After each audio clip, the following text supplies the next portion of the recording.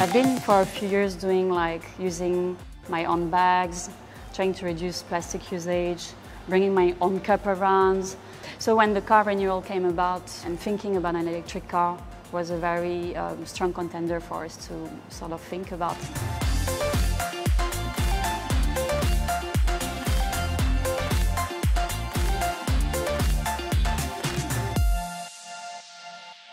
My name is Michele. I work in an advertising agency. I was a bit scared first. I was like, ooh, it's different, like the way it works. But actually, after a while, it was very, very, very easy, and I really enjoy it. When I tried the Mini Electric, the thing that was really making the switch for me was that it's even more fun.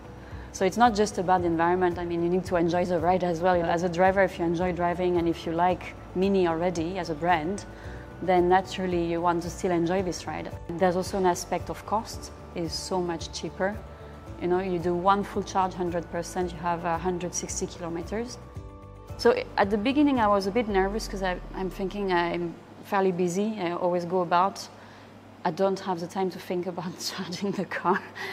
How does it work? You know, which apps do you need to know where to charge? And there's a whole community actually under an app which is called Plug Share, where you can see what's happening. There are many apps. There's Greenlots, there's SP apps, there's many, but the Plug Share app allows every driver, no matter which model and where they charge their car and how, to actually see what are the points and to leave a comment as well. So you can know, oh, this has got 4 reviews of people who have tried it and it's not working. And so we help each other in that. It's a little bit like Waze, it's community-driven, it's the same thing.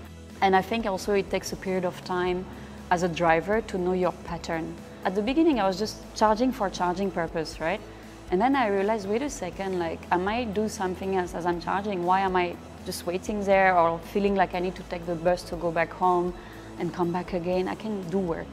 So I ended up doing things in the car which I didn't think of doing before.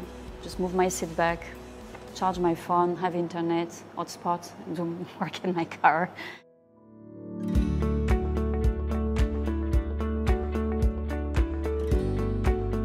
It's a shift, it's a change of behavior, but it's also like you have to believe that it works.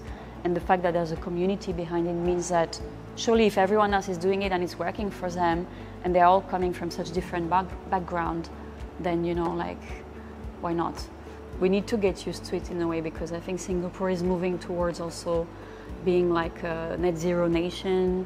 The reality is like as more demand comes, then someone needs to supply. And considering that Singapore as a government has a plan by 2030 to do many things, as well as, you know, having more charging stations, you can also see that companies such as like Shell, BP and all of the likes, they are going to transform eventually their petrol station into charging station, and this has already started. As more people are asking for it, then companies and governments are forced to make the switch as well, which they already started in Singapore.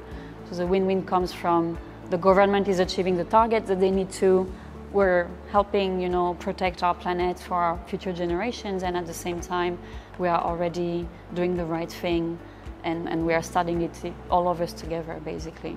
So it's all a community-driven sort of demand for better Singapore, better ways of living.